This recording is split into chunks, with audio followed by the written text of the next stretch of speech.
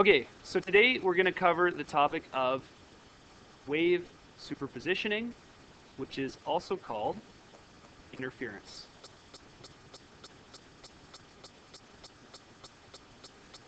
And at the top, we have a wave that is interfering with another wave. This would be considered constructive interference.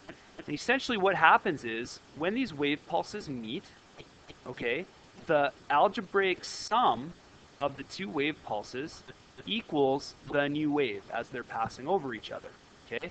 Sorry about the quality of that picture. Hopefully you can kind of get what we're after there. This is a fairly, simple topic. But what ends up happening is you end up getting asked questions about what happens in situations where the wave shape is not a simple rounded top, okay? So let's just write a couple of notes here.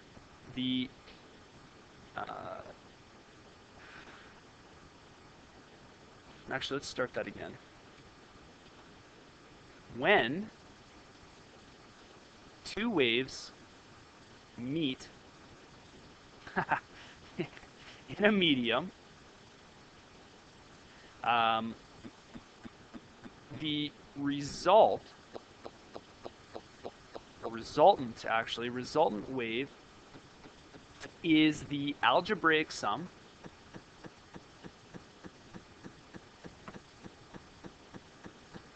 of the two incident waves.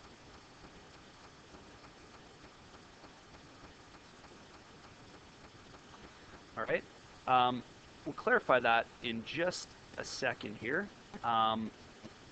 When the sum of the waves results in a wave with a larger amplitude, we call that constructive interference, okay? So constructive interference happens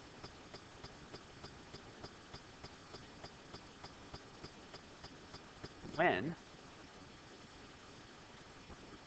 the resultant wave has a larger amplitude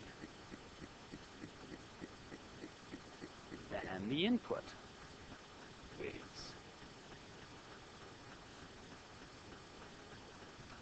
Okay, and this of course will happen when both waves are on the same side of the medium. Okay.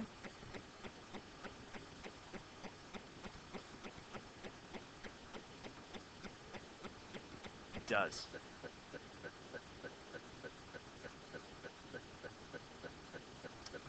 And this is constructive interference.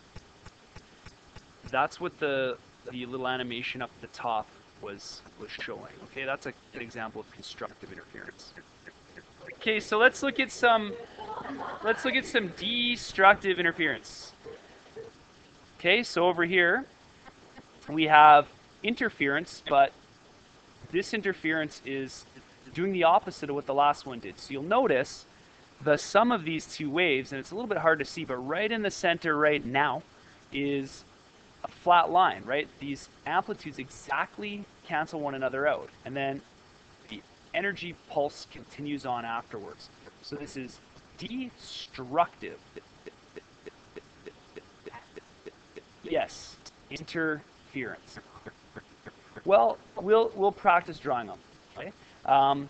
Obviously, with with an animation, we can see the action all the way through. In real life, what you would probably do is you would draw a time sequence of events, okay, and you would show what happens at the central event when those two waves are interfering as they do. Okay. So destructive interference, the resultant wave has a lower amplitude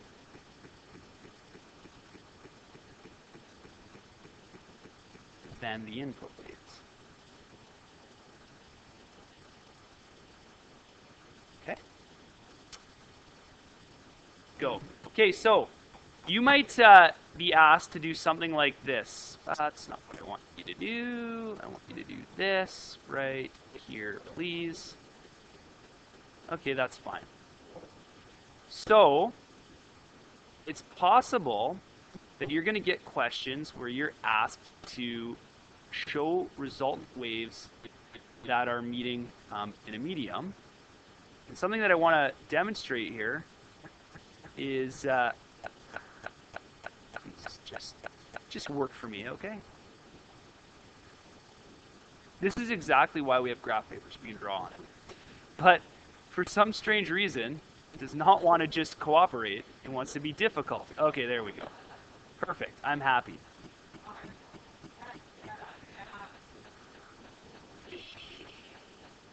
So what this is meant to represent is one wave traveling this way and another wave traveling this way.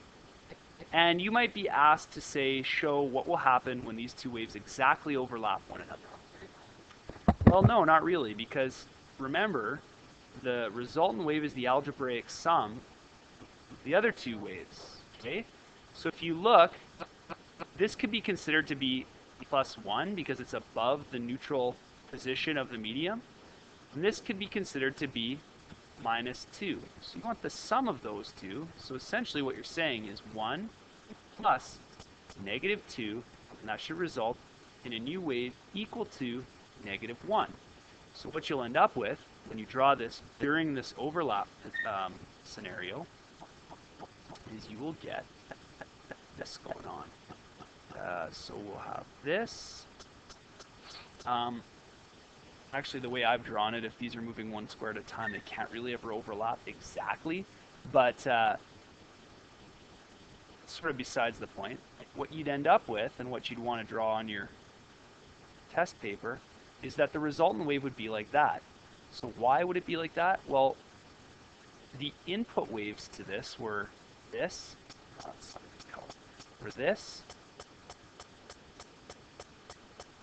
and this down here, and the sum of those is this. So something that helps me think about these, because sometimes they get a bit tricky, and I'll show you a slightly trickier one next, is imagine that this is moving along, and then it falls into a hole that's 2 steps deep. Well, the top of it would be like right here. Do you see what I'm saying? It's as if this is moving along and it fell in a hole, okay? And there's the top of it. Okay, if that makes sense, try this. Okay, so, sorry I missed a little bit there, but essentially the idea is if we have a wave that looks like this, which is unlikely, but you might get asked this type of question, and you have a wave that looks like this, you might say this represents the starting condition of t equals 0, and if the waves travel at 1 space per second, what will this picture look like when time equals 1 second? So 1 second after that. So look what happens. This moves to here, this moves to here, and then we'll say, and then also add at t equals 2 seconds as well. Okay? So we're going to be asked to draw out what's going on 1 second from now, right? So if this moves 1 like this and this moves 1 like that, we should get something that looks like, okay, so what we've done is we've now moved this over and moved it over, and now 1 second later, they'll be exactly overlapped. But let's, instead of doing that, let's be even trickier to challenge you even more. Let's say what happens half a second later. So at 1.5 seconds, and then we can do 2 seconds after. Okay, so let's do 1.5 seconds, and then at 2 seconds. So in half a second, it's as if this is moved to here, right? And this is moved to here. All right, so in other words,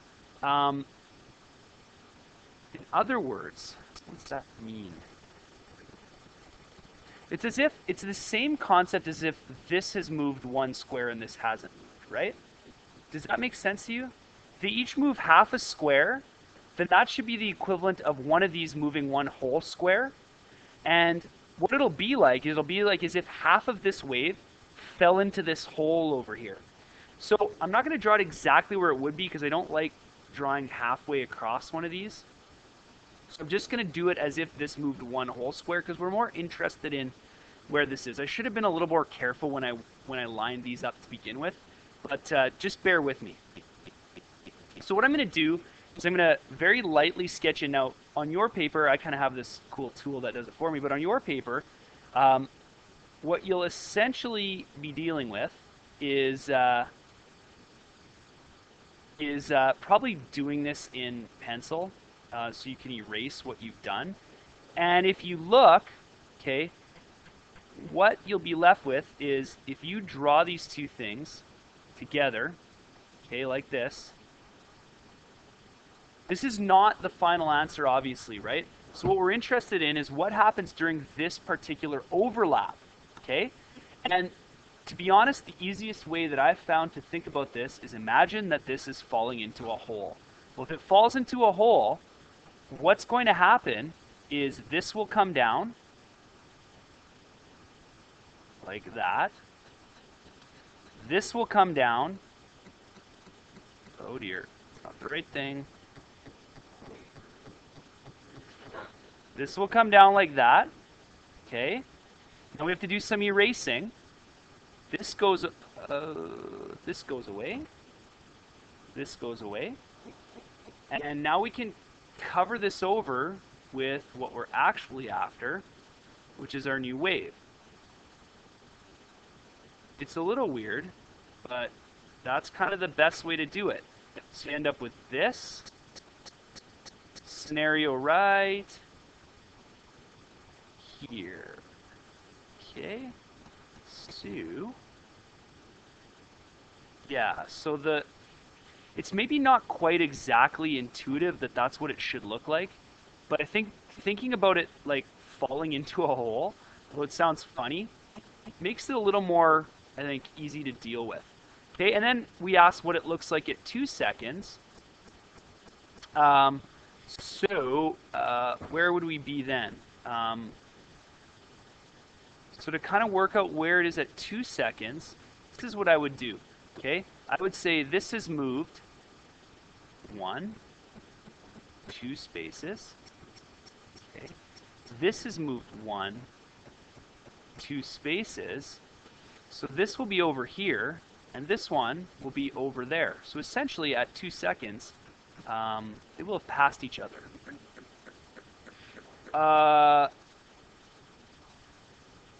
Yeah, so we moved it. So they moved 1 each. That got us to there. Then we moved another 1. Yeah, so like half more each. When would they be exactly over top of each other?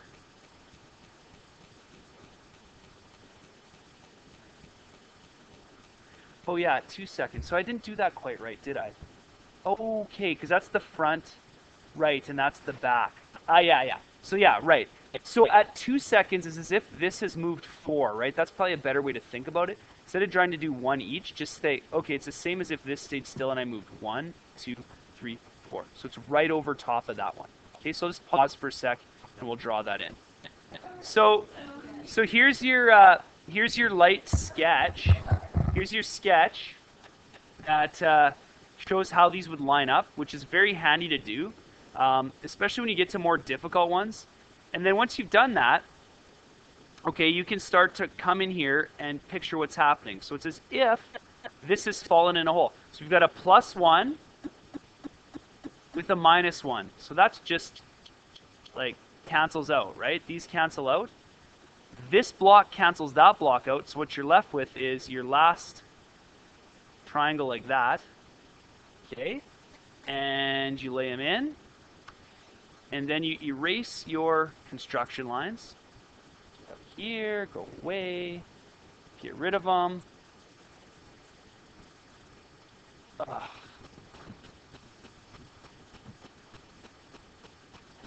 Perfect. And there you go. Okay, so this is when they're exactly overlapping.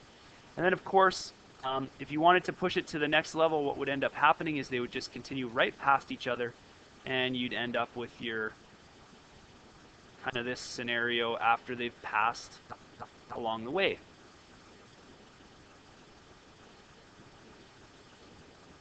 And I'm just kind of doing this real quick. Yeah, don't worry about t equals. It's maybe t equals like, I don't know, 3? Yeah, say 3. Actually, by t equals 3, I think there'd be 2 spaces between them. But that's kind of what's going on. So they meet, they interfere with each other, and they pass on. Okay? So this idea here is called superpositioning. All right? So it's essentially when the waves are positioned on top of each other. And look, I'm doing it in dotted lines. Yeah. I wish it weren't like that. There.